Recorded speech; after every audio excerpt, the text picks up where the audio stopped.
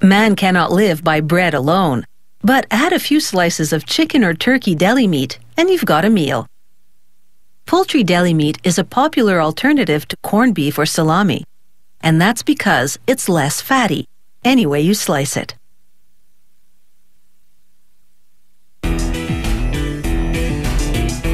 When it comes to making poultry deli meats, it's all in the seasoning. From fiery southwestern turkey to hot sauce marinated chicken, they really know how to spice it up.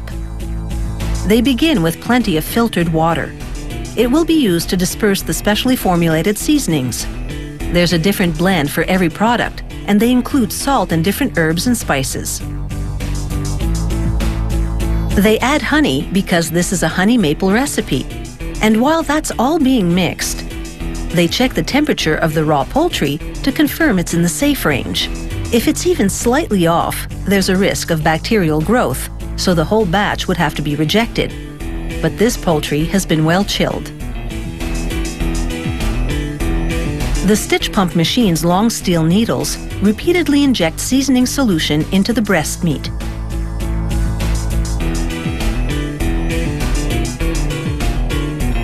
Excess liquid drains through the conveyor as the chicken is transferred to a holding area to marinate for at least 2 hours.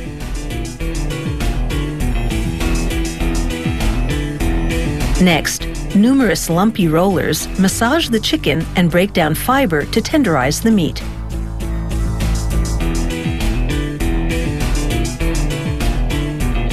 Then, in a tumbler, metal paddles vigorously knead the meat.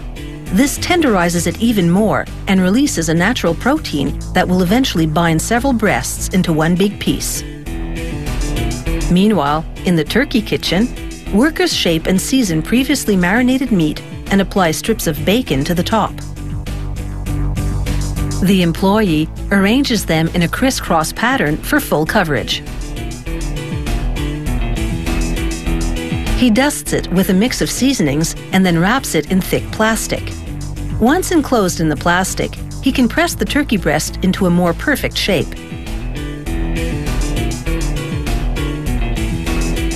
For a different flavor, they drench some turkey breasts in a spicy southwestern marinade. After folding the turkey meat to the desired shape, the worker adds salsa and seasonings to complete the recipe. A little more hand shaping, and it's ready for the oven. Back on the chicken line, it's the same idea, but with a different twist. Chicken breasts are too small to shape by hand, so they funnel them into thermoformed plastic molds. As the molds move forward, a worker sprinkles spices onto the meat, while another swabs juices to test for pathogens, as part of a quality control program. Equipment heat seals the plastic molds and then cuts them free from the matrix. Then they're on their way to the smoke oven. They spend 6 hours smoking at 74 degrees Celsius.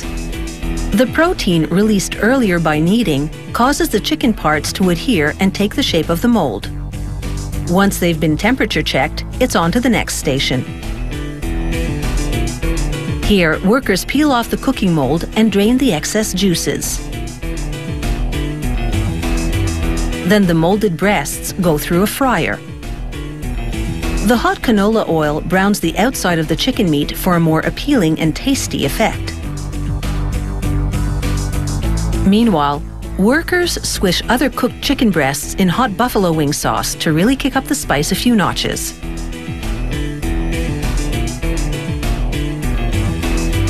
And after extra seasoning, the chicken travels through a long arc of electric heat rods. This is a special convection oven. Fans blow the heat from the rods onto the meat to complete the cooking process. By now, the turkey deli meat has also been thoroughly cooked and crisped.